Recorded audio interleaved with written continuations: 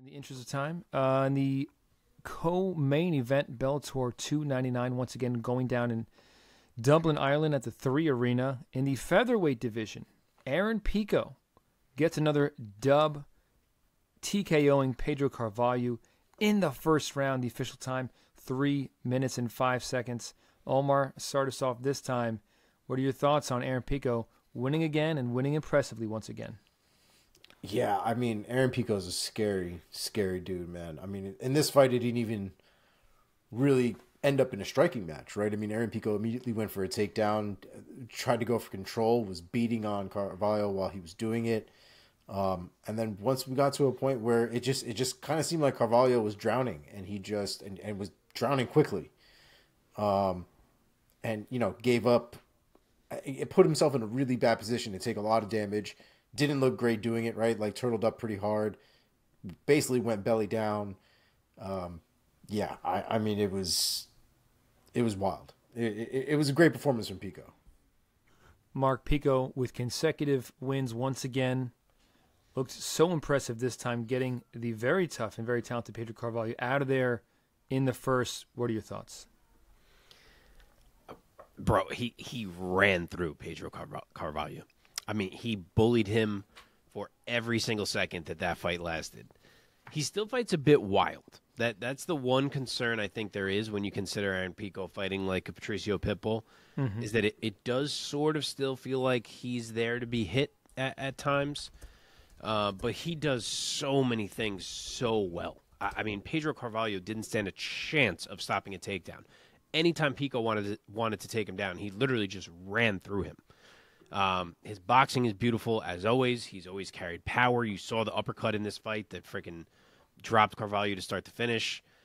I mean, it's an obvious statement, but the future is still very bright for Aaron Pico. And that fight, in a little nutshell, showed you everything that you love about this guy. He's an elite wrestler. He's got nasty hands. He carries power. He's got finishing instinct. It's a lot in a package for dudes to have to overcome.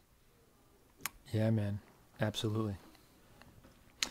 Aaron Pico, still only 27 years old. For those who need to be reminded, he is a Bellator homegrown talent. He, in his career, let me pull him back up here. Where did it go? Aaron Pico, whatever his record is, he began at Bellator.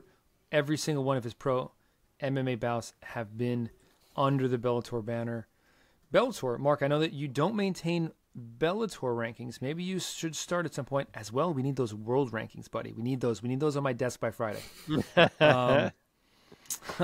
Bellator ranks Pico in their featherweight division at number 2 behind Adam Borch and Patricio Pitbull, who is the champion right now. What are your thoughts on what could be next for the young and dangerous Pico? I know Patricio Pitbull is hurt. He got surgery in July. I remember him saying that he was probably going to be out for 6 months, so we probably don't see him fighting until spring at the earliest. But it honestly works out okay, in my opinion, because I think that both Aaron Pico and Jeremy Kennedy have a claim to deserving a title shot, and now Pitbull's out, so you run that right back, in my opinion. We didn't really get to see that fight. Of course, Pico's shoulder came out. You can run it back now. You can do it for an interim title even, if you want to do it that way. Settle that, and then the winner is waiting for the return of Pitbull. Omar, what are your thoughts? I like that. I like that. Especially because of the way that fight ended. That fight ended with the bullshit. So, Mark, do you have any thoughts on who could be next for Pedro Carvalho at 145 pounds at Bellator?